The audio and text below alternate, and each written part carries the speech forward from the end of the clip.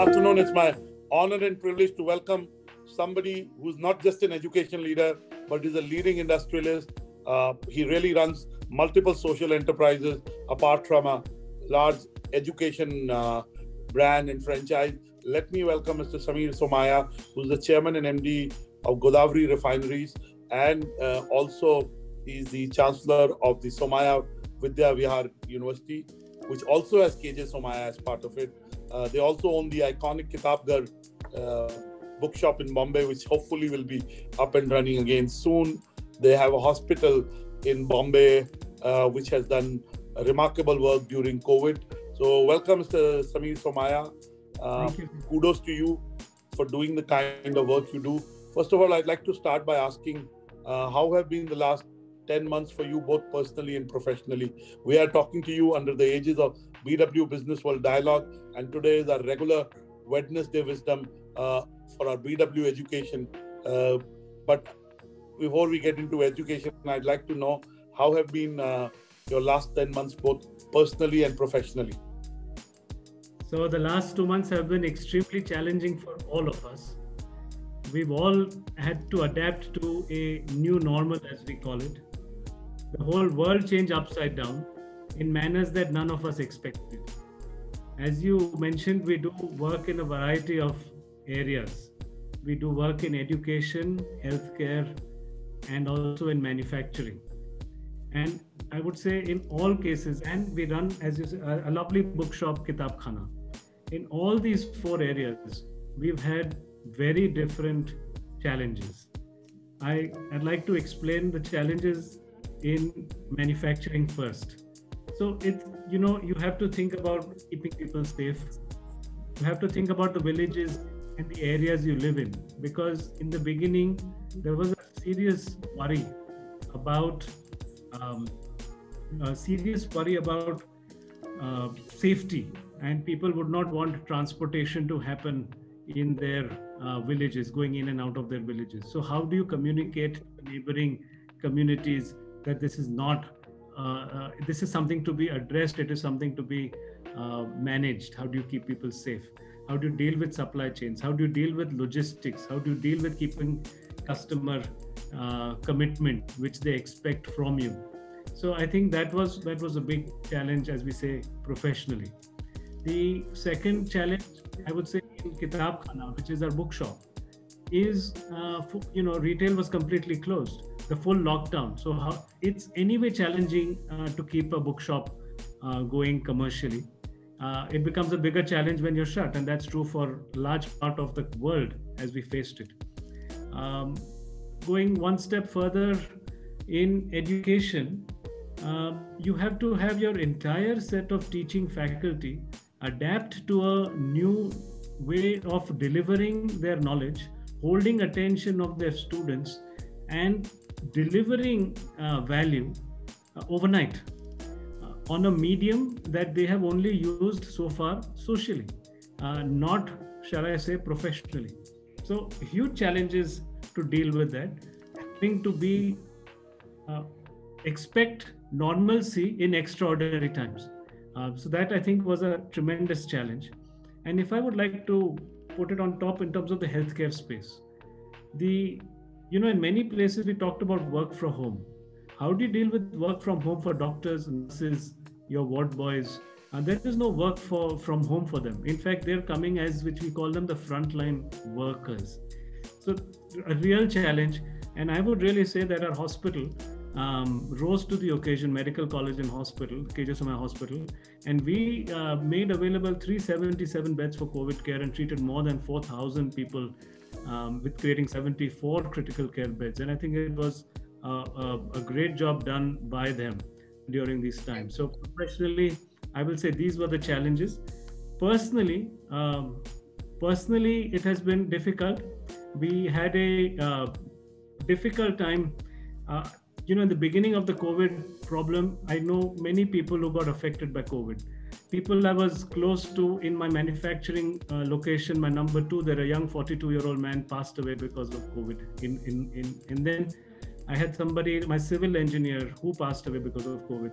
And just a month ago, my father-in-law got COVID and he passed away. So It's very difficult when you're dealing with COVID in a hospital. You're there to treat a lot of population, making sure beds are available, and then sometimes it strikes home. It's very difficult, and I think that's how I would like to say it's been a very difficult, challenging last 10 months, professionally and personally. Yeah. I hope and I pray and I'm sure the next few months will be better, and may God give you strength to deal with what you've dealt with. But let me focus on the education ecosystem that you lead.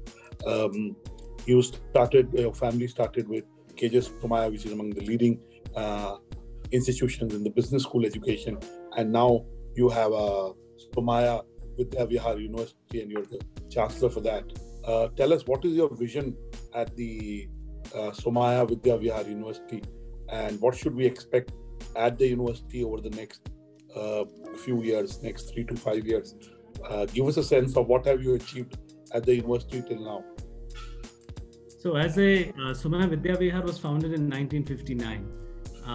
We started with the KJ Somaiya College of Arts and Science. These were institutions that were then affiliated to Mumbai University.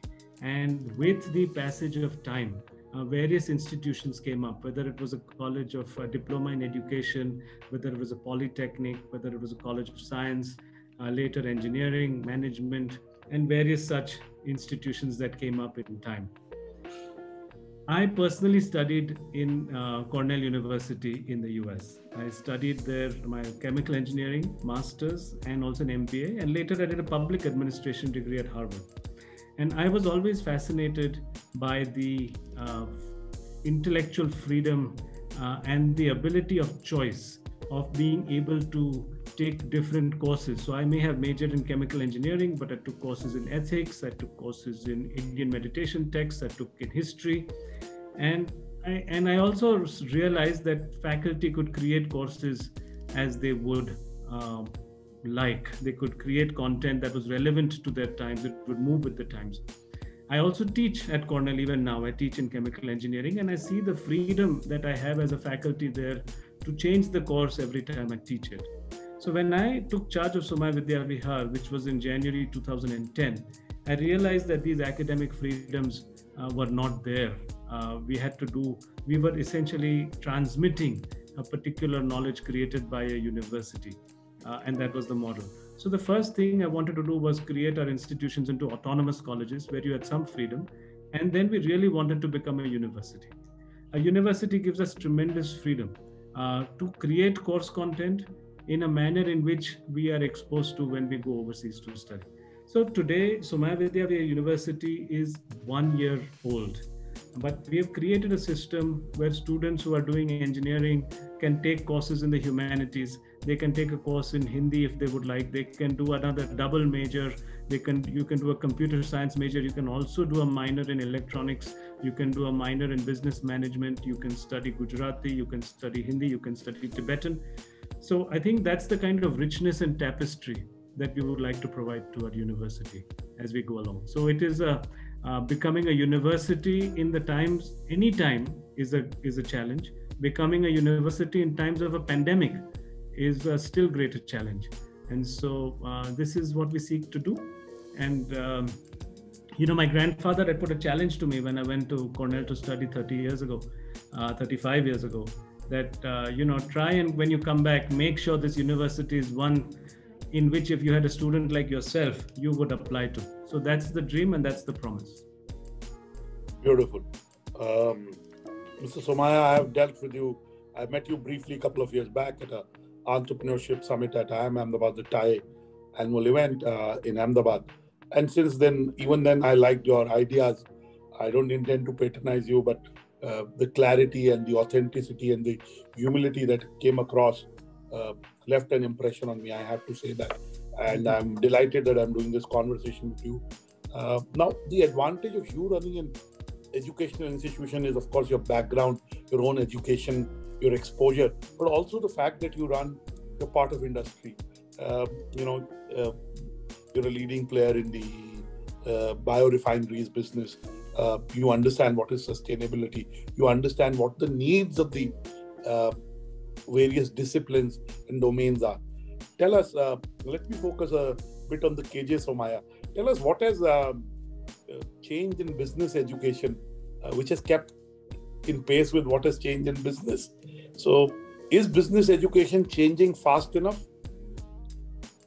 Well, I think let's talk about, as you said, business education. I just like to give you an example of our own. The whole digital transition has happened a few years ago, and in this last 1 year, the transition to digital has accelerated. Now, in our university, you have what is called the AdCom committee, which is the admissions committee. Now, the entire social media campaign for the admissions is run by a student team of 60 students with faculty supervision. Great way to give them experience, exposure, responsibility. Yeah. Beautiful. I don't think this kind of exposure is something, you run a WhatsApp event, you run this event, you're trying to respond to students. So this kind of exposure of teaching in real time, and it's not even a pilot test. It's a full-fledged, swimming in the water test. So I think this is the kind of exposure that you need students to get, and then that's what we're giving. Beautiful. I remember I was at a business school called MDI, yes. And I was part of the placement committee. Yes. I was part of the industry interaction cell, and that did help me in becoming who I've become. I mean, with all humility, I'm on the board of governors of MDI. I'm an AICTE nominee, and I'm also the chairman of the alumni. But trust me, these real life skills that you learn on the campus, apart from the education that you get, help. So kudos to you for doing that.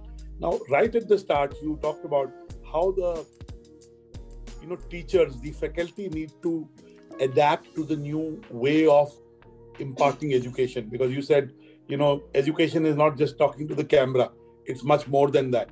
So what have you done in your educational institutions in terms of retuning teachers and faculty to this new way of being? Firstly, the entire credit for this transformation goes to the teachers themselves and their leaders, which means the heads of each relevant institution. Let's go back 10 months. So Zoom was not what we call it as a common word that we do today. You suddenly had to decide that you're going to teach a course on Zoom. So you had to have an IT team. My IT team had to sit and work with all the institutions and the teachers to explain to them, well, this is Microsoft Teams, this is Zoom, this is Google Meet. These are the various platforms. And then how much time are you really giving the faculty to adapt to start teaching tomorrow? 1 day, 2 days, 3 days? So I think what we would, you had some teachers who did a remarkable job transitioning. So they themselves then tried to explain to other teachers, other faculty, what is to be done. So I would like to say that some teachers don't have bandwidth, some teachers don't have electronic, because we do a wide range of education. It's not just management education, engineering education, humanities, schools. So you want to enable your teachers, whether they have the bandwidth, whether they, at home, whether they have one computer for them all the time, whether you need to make resources available to them. So I think we created an enabling mechanism to do the transition and provide them guidance. But the full credit for the transition goes to them. Fantastic. I would have asked this question a little late, but there is Dr. Anand Bodhale, who's made a comment. He says, "Good evening, sir. I am Dr. Anand Bodhale, a faculty member from the KJ Somaiya College of Engineering at the Vidyavihar. I take pride in being associated with Somaiya family. It gives me a lot of satisfaction to be working with the Somaiya College and team. What helps you go through each day of your life? What is your driving force for the life you are living, and what you want to live?" So I thought it was a very relevant question. I'll steal it from him and ask you, what drives you? What's your purpose, Mr. Samir Somaiya? Well, I'd like to answer that in two replies. One is, I like to do yoga in the morning. I normally do it when the dawn breaks. So when the dawn breaks, you see night turn into day. And I think every time I see that happening, I get filled with wonder, the wonder of life, that we are alive. When you pass through that moment and wake up a little later, I think you miss that sense of awe and wonder. We are alive. And the second, that's why, Mr. Somaiya, some people go to sleep after the sun rises. Not you and me, but other people. The second thing is, whether I look at our biorefining business or I look at education and healthcare, I think we want to make the world a better place, a more sustainable place, more renewable. And in education and healthcare, I'm very driven, and in the biorefinery, that Indian institutions should be recognized as the best in the world, and we have to work towards them. I think for too long we have, and I think there is I myself am a product of American higher education. I think there's so much to learn from them, and they're incredible institutions. But I think that we have to grow into our own space such that we become world class. And so my dream is to create world-class institutions, whether it's of education, healthcare, a lovely bookshop, which is my wife and I, we run Kitab Khana, which is bookshop is a place for ideas. And when we had the fire a month ago, the kind of support we got from the community, whether it was the local policeman, whether it was a 12-year-old girl who wrote to my wife, whether it is, any who just says that, come back on, can we crowdfund you to come back on? And biorefining, can you create a world in which you farm sustainably, you process sustainably, you create products that are sustainable, and it's a circular economy, and the world is a better place. So I think that's what I really would like to see. Fantastic. There is another comment from someone, he's just endorsing. Praveen Sheikh is saying he walks the talk. He's an absolute inspiration to all of us.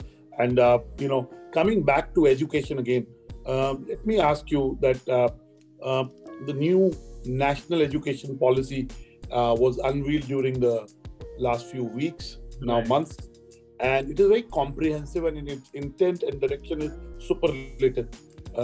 Now, tell us, it talks of, open courses, in the sense you can take one course at KJ Somaiya and then you can go and complete another credit course. So you add up credits, and it talks of interoperability, as we would talk in the IT terms, right? It talks of vocational education, it talks of skills, it talks of grooming, it talks of employability. So give us a sense of what are your priorities when you look at the new national education policy. What are some of the things that are there you were subconsciously doing earlier? But what are the things that you've taken a cue from the national education policy and accelerated within your educational institution? No, sir, I'd like to think that a lot of the things we are doing are reflected in the national education policy. So that's a wonderful thing. And the second thing is, when the regulatory framework is in line with what you want to do, it makes your job a lot easier.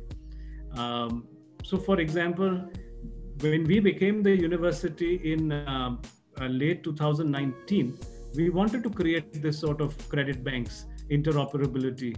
Can a student of engineering study Tibetan? Can a student of psychology study mathematics? And so we're actually designing that a student can have the opportunity to do this. So when the national education policy allowed for this, or it never disallowed it, but when it spoke about it so openly and strongly, it makes your job of doing that a lot easier.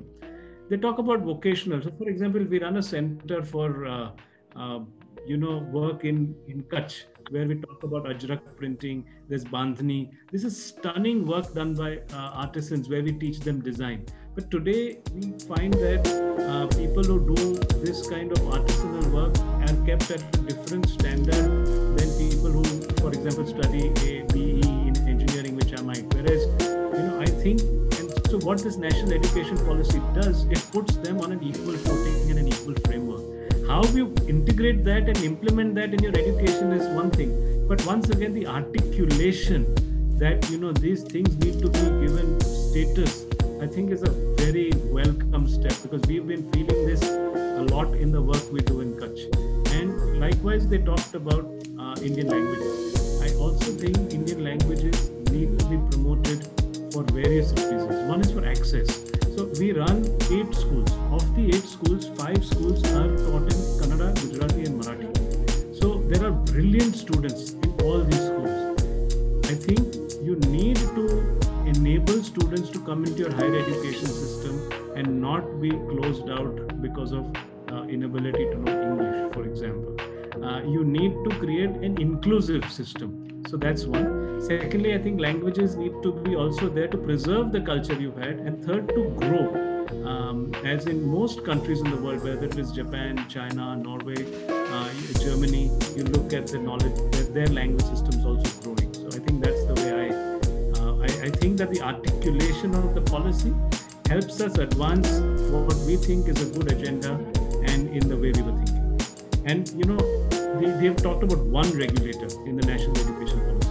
Today we have so many regulators. One regulator would make it easier for us. And the best universities in the world are integrated. There's no reason why we shouldn't go in that direction.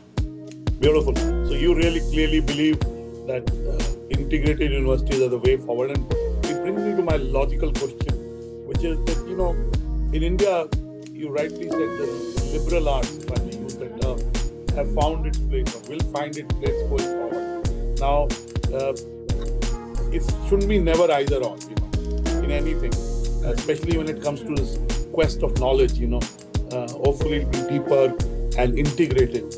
Now, tell me, one of the reasons we haven't done as well, even in the field of science, in terms of, building a product company or being innovative. I mean, we are an innovative nation. We do frugal innovation. We're able to produce lots of products and services at price points which nobody in the world can do. So clearly we're very, very innovative. But to productize something, to be able to build scale on that product, we haven't done. And some of it is possibly because of the fact that we only celebrate success. We do not celebrate failure. When you talk to liberal arts, there are lots of shades of grey. There's nothing called failure. It's experimentation. So do you think liberal arts education needs to take a stronger ground in India? And do you think that will improve the overall fabric of what happens in the society, including at workplaces? You talked about two different things altogether. I like to address them both. I think education has to be holistic. Education has to touch your soul. अगर आप शेर शायरी सुनते हो, संगीत सुनते हो, what makes your life worth, what makes you smile at the end of the day. And I think your education should inculcate an appreciation for that aesthetic, whether it is the lived space, the built space, or the cultural space, or the thinking space. Education must not be reduced to a utilitarian approach. Okay, why am I doing? What is it? How is it going to be good for me?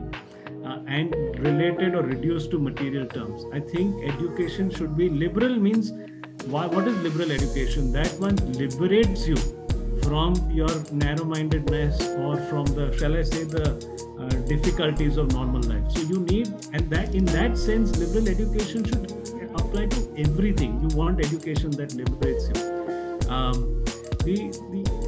And so I think we have to provide that exposure to our students to develop that cultural aesthetic. And that's what, you're today seeing a lot of the world around you, whether it's the gardens, whether it's the building, whether it's the architecture, whether it's the music. I think that's what needs to be there. And I think the second question you asked is, why are we not being able to make products? I think we just have to first imagine that we can. And in the last 20, 30 years, you've seen various industries in India, in various spaces that have built names across the globe. So I think we just need to have a group of either youngsters or large corporations who can keep imagining that they will do that. They will be there. And I think it can be done. We had a students who created in our incubator a nice chessboard called Square Off, which got the best school tech award in CES Las Vegas 4 years ago. So they imagined, they did it. So I think you got to imagine you'll be there. You're a person of science. I mean, You run a biorefinery company. You studied at two of the most venerable educational institutions in the world. Now, recently, there's been a lot of chatter about the quality of vaccines from India. A lot of people are skeptical. What is your personal view? And what would you say to people who are on this broadcast? I actually don't know enough about the science behind the vaccines that have been rolled out. I'm only assuming that people who have authorized their use would have done full homework and are interested in protecting their people, all of us. And if I have no doubt. So my point is very simple. If my turn comes in online to take either of the two vaccines, I will put my arm out and take it. I would have the same view, because the biggest criticism has been that the phase 3 trials haven't been long enough. But the fact is, we are living in very unprecedented times, emergency times. So we had to hasten up. So you have to contextualize why something has been done. Understand the why behind before you ask a question. And it's fair to ask a question. There's nothing wrong with it. If you look at any medicine development, the process takes many years.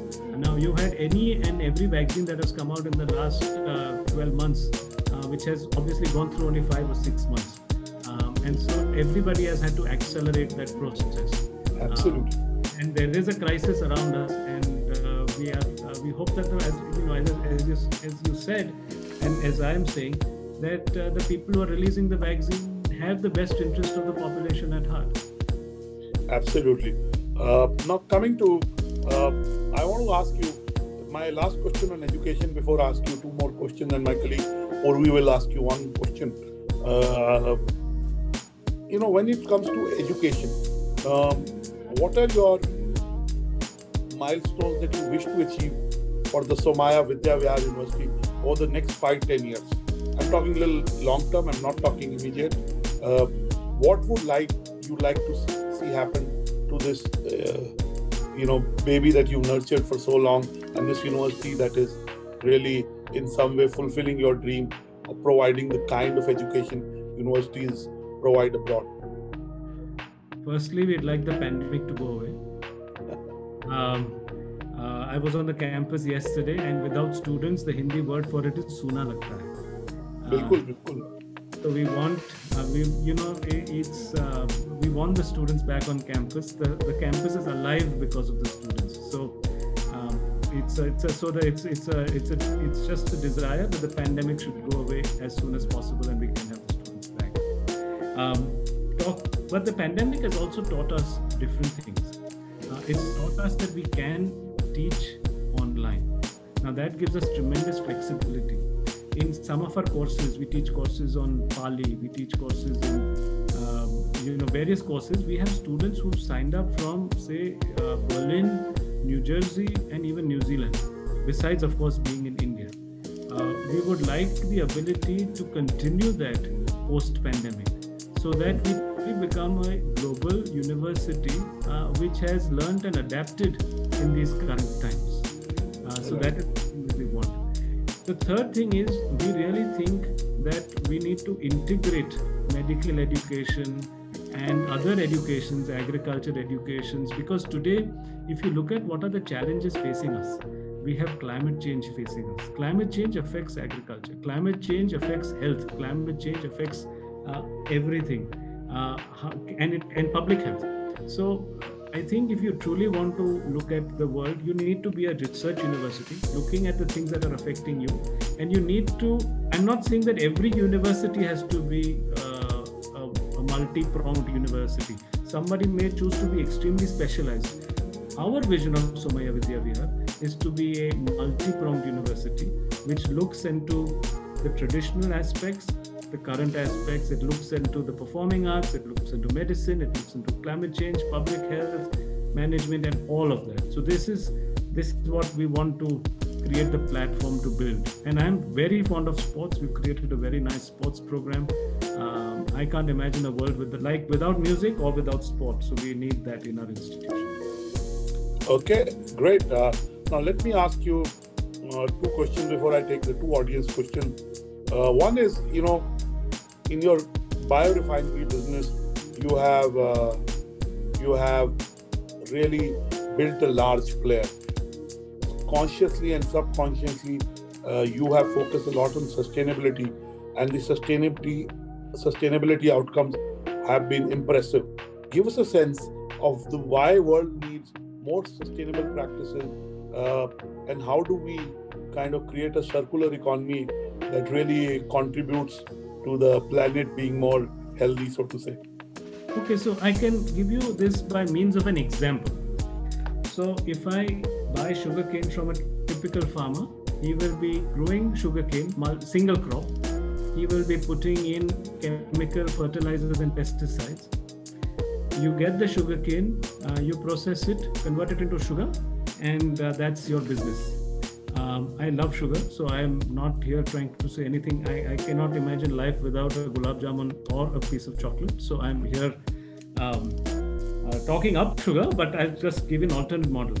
So when we speak to farmers and we look at other techniques, we look at, for example, multi-cropping. So suppose you had a sugarcane field, altered crop geometry such that you would put soya in the middle. Now what have you done? You have fixed nitrogen from the atmosphere, and so you've reduced the need for chemical urea to be added.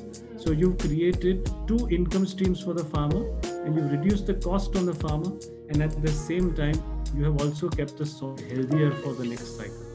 We are working with farmers to see how we can use their own products on the soil. What is panchagavya, which comes 5 things from a cow, for example, with drip farming, multi-crops, and then what you're really seeing is tremendously lower use of chemical pesticides or fertilizers, twinning incomes for the farmers, a healthier soil for the future.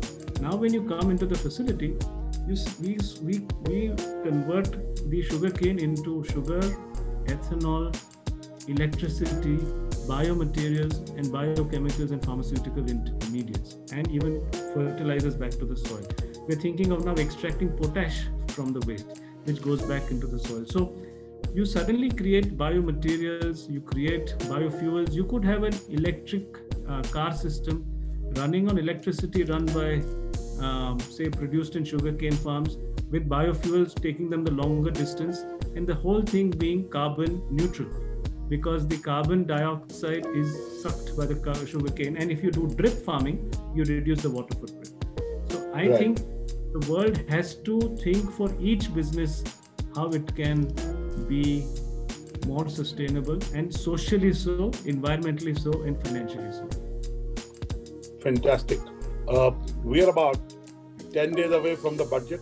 The finance minister has promised us a budget like never before. Rightly so. I also believe that this decade is a decade of India. I think over the next few years, India will grow to a level where we'll make up multiple times. We have a large probability of in 5 years being a 5 trillion economy, hopefully being a $9-10 trillion economy by 2030. We have a very good possibility. Of course, it depends on policy intervention.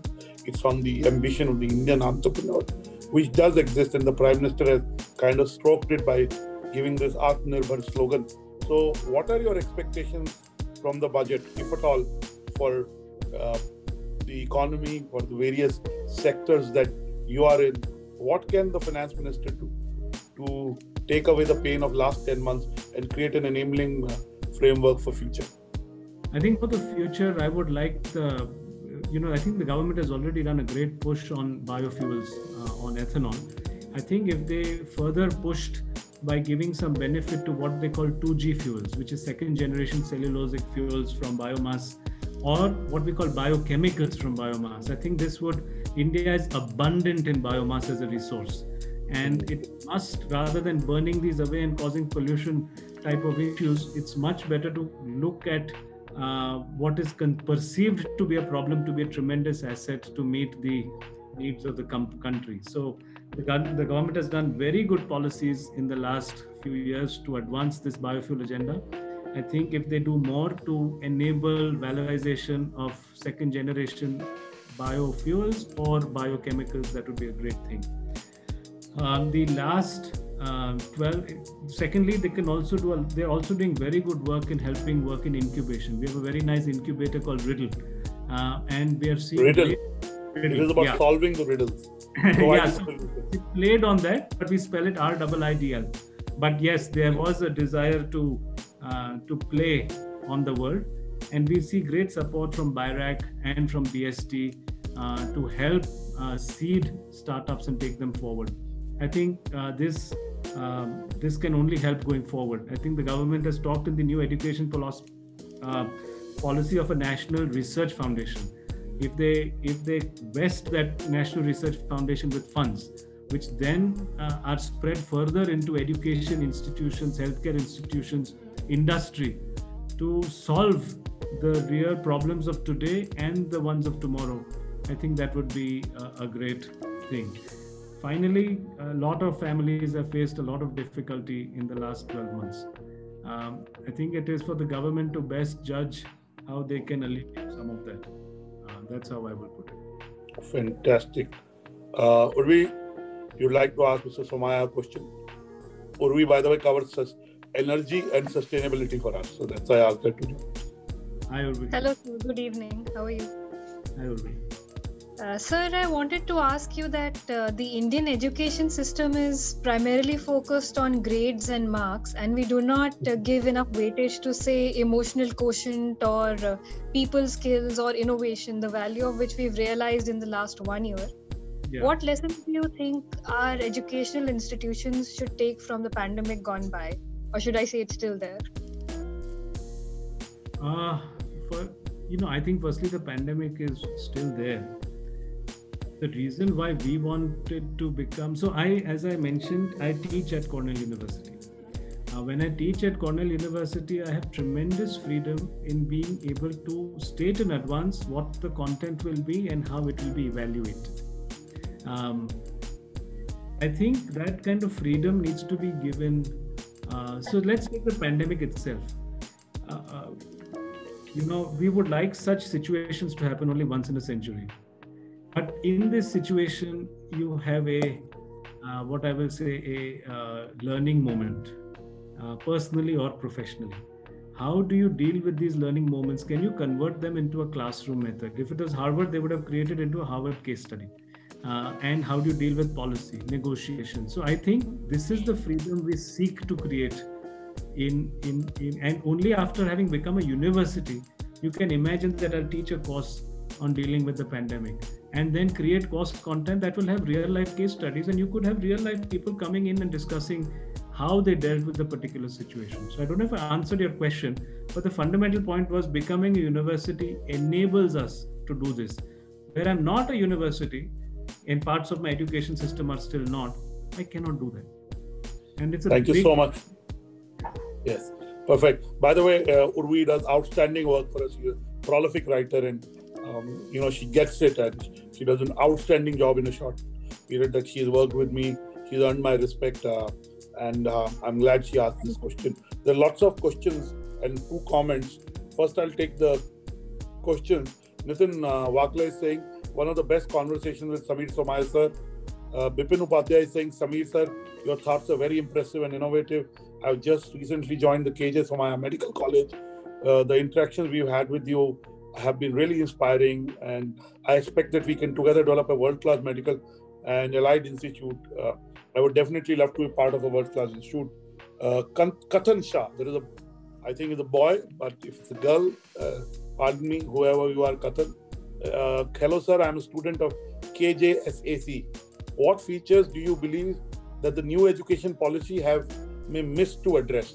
So is there something else that is lacking? Let Mr. Somaiya answer and I'll give. Then Dr. Nagaraj Rao is asking how to cope up with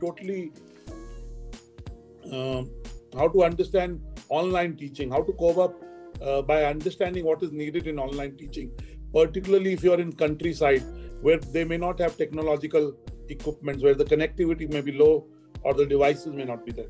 They're 2 separate questions. One from a student, Katan, saying what is missing in the new education policy. So just very quickly to Bipin Upadhyay, where he talks about building a world-class institute, I think it's all about sharing dreams. And if you can share each other's dreams, you have a very powerful approach to go forward. I think that's 1 + 1 = 11 when people can share their dreams, because it's a dream that motivates them. When it comes to Dr. Nagaraj Rao, I think the problem is not only in the countryside, it's also in the city. We had some students in our schools where there's only one electronic device at home, let's say a mobile phone, which either the mother or the father has during the day, and the child only accesses it in the evening. I think this is a real challenge, and it can't be wished away. The best thing is to hope normalcy. So you cannot imagine online teaching to be a sustainable force for the country. We are not so this is we have to otherwise we'll have to innovate with different models. And Kathan, I don't have an answer to your question. What has it missed to address? I'll have to reflect on that. And if I may, Mr. Somaiya, bear you out on this one. I think the education policy is extremely comprehensive. I think I've read the policy. It has covered almost everything I can think of. It has addressed interoperability, as in flexibility in taking courses. It has addressed the holistic nature of education, which we've been talking about. It has, it has addressed what should the teachers be doing in terms of upgradation. So it is very comprehensive. I don't think now it's a policy document. It's about intent. It's about execution. It's in some things are will be compliance oriented or mandatory, but a lot of it is directional. It is up to educational institutions to be able to adopt it as fast as they can. Even if you did most parts of it, I think it will create a significant better experience for students and all the stakeholders of the education ecosystem. Yes, so I think the challenge will be whatever areas we can take up, how can we be enabled to implement? That's what I would say. How are we enabled? All institutions, Somaiya Vidyavihar, give a lot of importance to value education. So it's not only about grades, marks. That's what Chitra has added. I thought I must bring it to Urvi's and the audience. Both of you, Urmi. Next time I'm in Bombay, I'll definitely take you up on that. So, and you may want to now, may want to ask you the last question before I let you go. Mr. Samir Somaiya, what have been your top lockdown lessons? What have you learned in lockdown that will help you kind of do better with your goals and help you kind of thrive in the new normal? And thrive doesn't mean necessarily commercial term. I'm talking of as an individual, as a leader. I think to live in the moment and to make the world more, for whatever little you can do, make it a little more beautiful and help others to do so. And I think the pandemic has shown us the fragility of what we take for granted and the value of life we have. So I think live in the moment and also try to make life a little more beautiful. Thank you so much, Mr. Somaiya. It's been a pleasure talking to you. We look forward to doing another conversation with you on business, economy, sustainability, and biorefineries and what's happening. The Prime Minister has a dream of, farm to fork, and again, the agricultural infrastructure, storage, transportation, cold storages, the complete value chain, warehousing, all needs to improve. So maybe another time we'll talk to you about all that. But it's been a pleasure talking to you. We're grateful to you for what you do for this society and the values that you stand for. We wish you luck, and I look forward to hopefully visiting Kitab Mahal soon, Kitab Khana soon. And I am a regular visitor to bookstores and come to your venerable institutions in Bombay. I've never been there, so I'll take you up on this offer next time. Thank you for your insights and inputs. Look forward to a conversation soon again. Thank you. God bless you.